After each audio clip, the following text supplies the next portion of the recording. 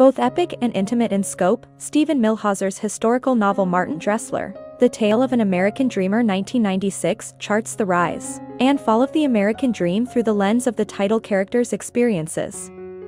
The novel is set in New York City at the close of the 19th century, providing a vivid backdrop for Dressler's rags-to-riches story. Martin Dressler is the son of an immigrant shopkeeper, but he dreams, even from a young age, of something greater than following in his father's footsteps and running Dressler's cigars and tobacco. At 14 years old, Martin goes to work as a bellboy at the Vanderlyn Hotel. He juggles his job at the hotel with his responsibilities in his father's store. Over time, Martin works his way through the hierarchy of the Vanderlyn. He goes from bellhop to day clerk, then on to personal secretary before being offered a job in management. As he ascends the ranks, Martin also operates a concessions shop in the lobby of the Vanderlyn. He proves himself to be a dependable and conscientious worker, and his enthusiasm makes him a valuable employee. As Martin amasses more money, he goes into partnership with Mr. Dundee, and they purchase the Metropolitan Lunchroom. The restaurant is extremely successful. When the higher-ups at Vanderlyn offer Martin another promotion, he turns them down to focus his energies on opening and managing a chain of restaurants. In his personal life, Martin recognizes that it is time to marry. Though he has some slight misgivings, he pursues Caroline Vernon, a quiet young woman with an undeniable air of mystery and sensuality.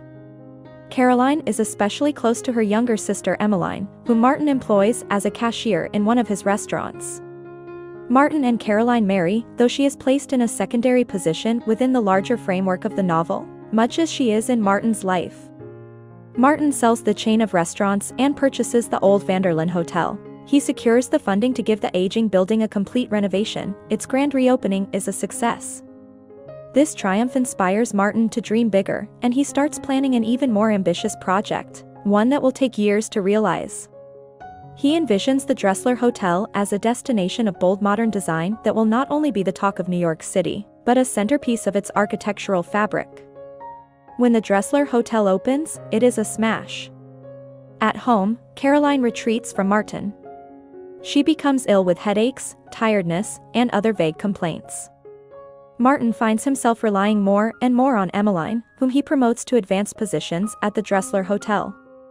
Eventually, she becomes his business partner, and while there is no physical intimacy shared between the two, Martin finds support and encouragement, challenge and inspiration in his connection with Emmeline.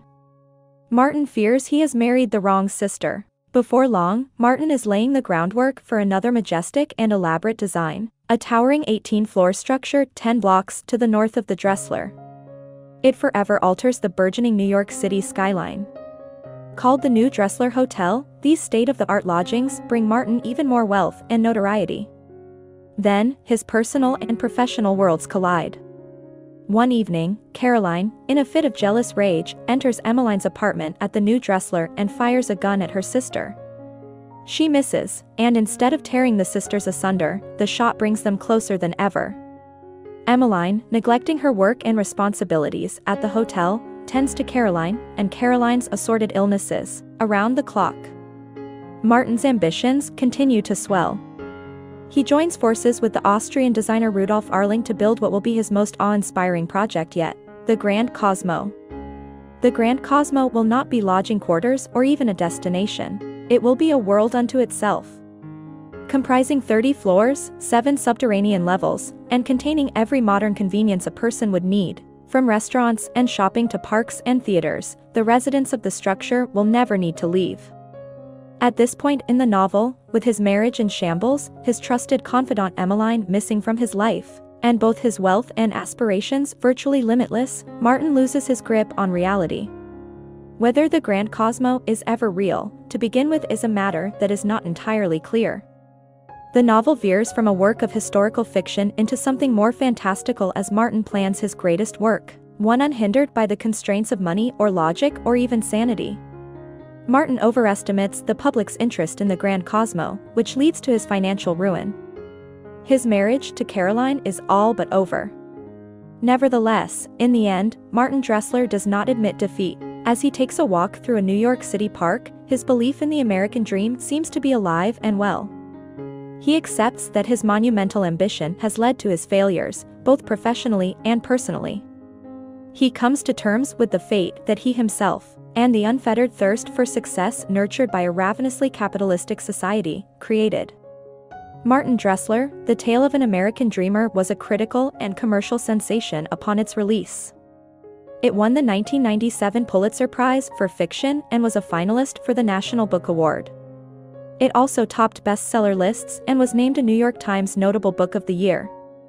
I hope you enjoyed this video. Leave a like if you did and be sure to subscribe. Thank you.